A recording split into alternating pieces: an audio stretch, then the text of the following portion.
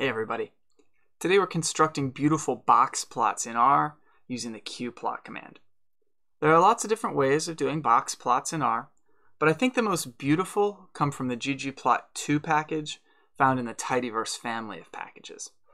And within that package, the easiest way to get started is using the qplot command. So that's what we're going to dive into today. Now, if you haven't used any of these functions before, you'll need to start by installing this family of packages onto your machine with the install.packages command, and the name that we want to use is tidyverse. It only has one Y. This will be fairly quick for me because I've already installed this once. For you, it might take a few minutes. It'll download a bunch of new functions and install them on your machine. Again, you only need to do that once, but every time you start a new session in R, you have to let it know that you actually want access to those functions with the library parenthesis tidyverse command. And this will actually load those packages into memory. It will attach those packages. There are many different very useful functions in these packages. As your proficiency in R grows, you'll find tremendous use for a great number of them. Here, we're just going to use the qplot command in the ggplot2 package. All right, so let's do two different examples of box plots. First, let's just manually input some data. So here I'm putting in a vector of length 21.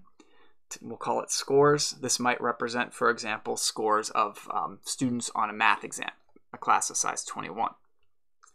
All right, let's get a box plot of this. So we want to do a qplot. And the basic syntax of qplot always is the same. You tell qplot which variables you want on which axes, and then you tell it how to actually display those variables. So for example, histogram or frequency polygon, scatter plot. In this case, we're going to want a box plot. So let's plot the scores on the x-axis, and then use the geom argument to specify that we want a box plot. There we go. So you can see the scores going left and right, and the data is displayed as a box plot. Now I promised you beautiful box plots, and this probably doesn't qualify yet. We have a lot of things that we can do to make this look better. My main gripe with this graph is actually not even stylistic, it's mathematical. On the vertical axis right now, those numbers, 0, 0.2, 0.4, and so on, don't have any meaning. They're just inserted by R for absolutely no good reason. So we'd like to remove those. We'd also like to potentially add some color. We'd like to be able to change our labels. And of course, we'd want to be able to rotate this so that the box plot goes vertically if we like. All right, so let's start by getting rid of those numbers on the left that have no meaning. We've said that we want the scores to be on the x-axis, and R has just kind of inserted something on the y-axis by default. So let's specify that we don't want it to do that with y equals quote unquote. And that'll remove those ugly labels. Great. Now let's see how to rotate this. So I've said so far that I want the scores going left and right. If I want the scores going up and down, that means the vertical axis y. And then I'll remove the label from the horizontal axis. There we go. Again, a horizontal versus a vertical box plot is largely just a stylistic choice. Different stats professors will teach it slightly differently. I don't think there's a major difference between the two. Let's get some color in here. So we have two different options for color. We can either do the color of the lines, the actual box and the arms that come away from it, or we can do the interior color. So let's start with the color of the lines.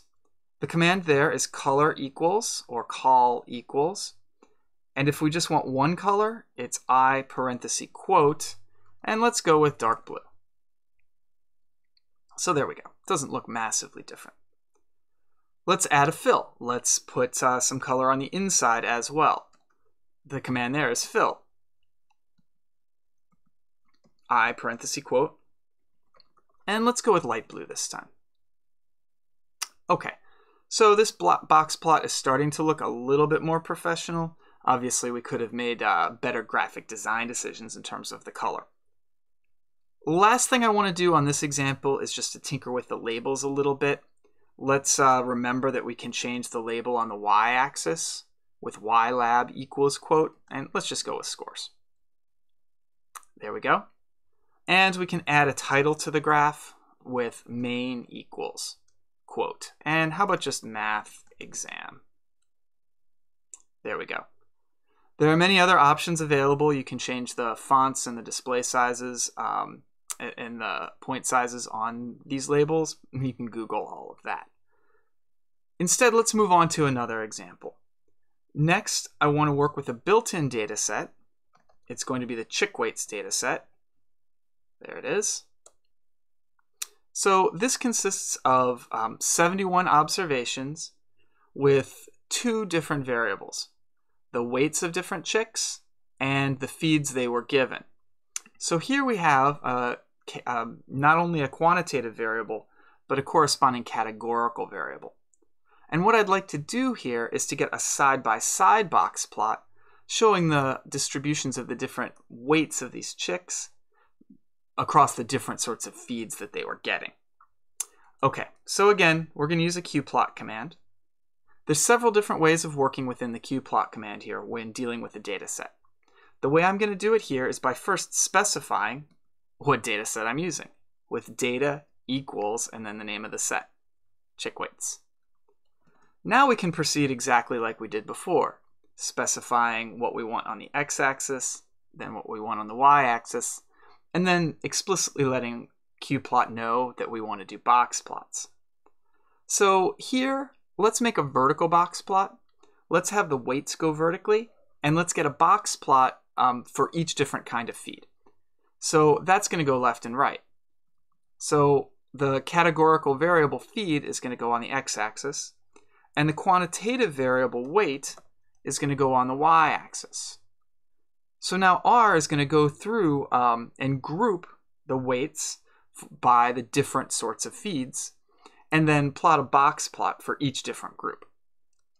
So before we actually plot it, let's remember,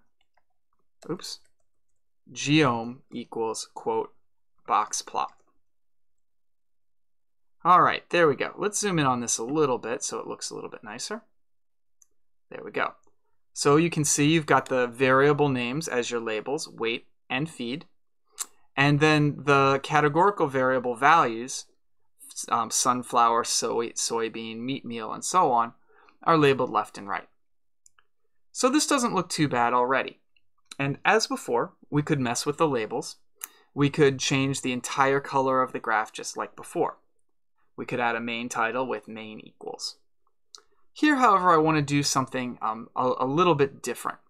I would like to color this graph by the different sorts of feeds so that each one of these box plots has a different color. And the qplot command supports this in a very simple way. So let's go back to the previous command. We have told qplot that we want feed to be mapped to x, weight to be mapped to y. Now we would like to have color corresponding to different feeds as well, or perhaps fill. Let's actually do fill. I think that'll look nicer. So let's do fill equals.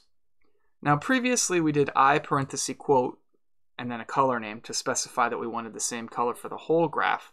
Here we're going to want the fill to be different based on what feed we're in. And so the syntax there is fill equals the name of the variable. So qplot's going to use a different color for each different feed, like so. There we go. We could have changed the color of the exterior of the black surrounding boxes and arms as well. I think this already is starting to look fairly professional. Certainly not bad for about 5 minutes of work.